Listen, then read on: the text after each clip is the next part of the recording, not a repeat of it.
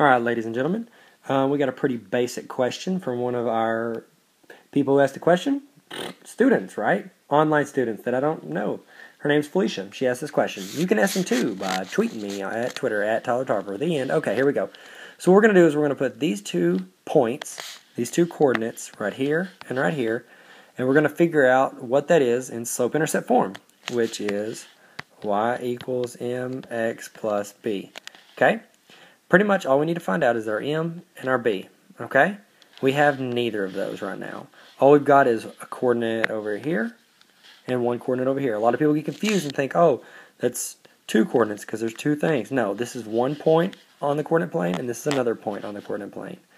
Alright? First thing I recommend to do is to label your stuff. That's our x1, our y1, x2, y2. If you do that right off the bat, everything's going to be a lot easier. Okay?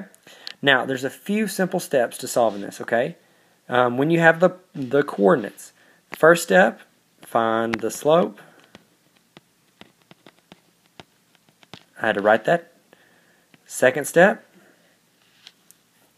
is you need to plug in m, which is our slope, into this equation, and then plug in either point, which is your x and your y.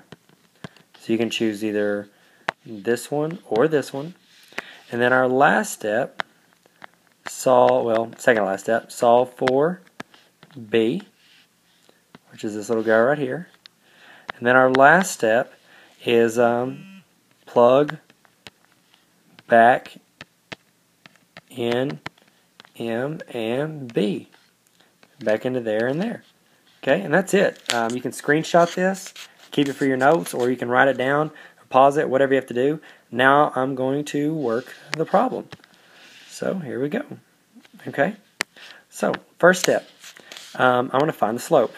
Okay, so to find the slope, I do the slope formula, which is y2 minus y1 over x2 minus x1. Now, it doesn't matter which coordinate, this one or this one, is 1 or 2, doesn't matter, okay? You can switch them out as long as, if I put this as 1, both of those are 1s. That's 2, those are 2, okay? So here we go. Let's plug in. That's why I label stuff, because it makes it easier. Our y2 is -5 minus our y1, which is -2, and then our x2 is 4, and then our x1 is -1. Okay, remember it's minus signs there, so don't get confused. Okay, so -5 minus -2, when you minus a negative, it turns into a positive, just like they said in Stand and Deliver. Remember that show? He's like, you don't understand. That's good stuff. I have a great impersonation. Okay, so it'll be -5 plus 2, because those turn into a positive. So it'll be -3 over, and then that turns into a positive as well, which is 5. So that's your slope. Cool. Done with that one. Now we just plug in our m into this equation. So it'll be y equals -3 over 5 x plus b. Okay, done with that part. Plug in either point, x or y. I'm going to go with this one, -1 and -2. So I just plug in my y, which is -2. That's -3 over 5 still. And then plug in -1. So it's times -1 plus b.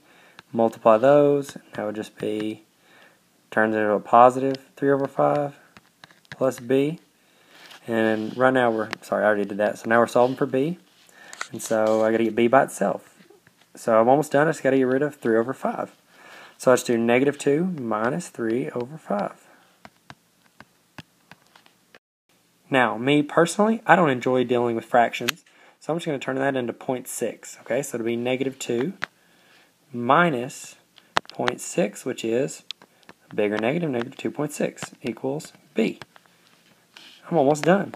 Okay, last step, I just need to plug it into the equation. Y equals mx plus b. Plug in my m, which I've already found at the beginning, which is -3 over 5. I write x, and then I pick my b, which is -2.6. Now, a lot of times, whenever you get an answer, you always, whenever you're doing slope-intercept form, you want your m to be a fraction. You notice I didn't turn that into a decimal right here at the end, because with slope, you always want it to be a fraction. That way you can go -3/5, you can go back 3 of 5. Okay, and you can make your point. That fraction helps us do the rate of change, you know, where you do your rise, I can't ever spell, over run. Okay, and that's what we want. Good handwriting there, Tyler. All right, and then we put this right here, our slope-intercept. I put that as a number with a decimal if I need to. That way I can just count up where I need to cross this little guy. So that's pretty much it, guys. You just learned everything you need to know in the entire world. Hey, thanks for showing up. Give me a subscribe and check out tarveracademy.com. Pizza?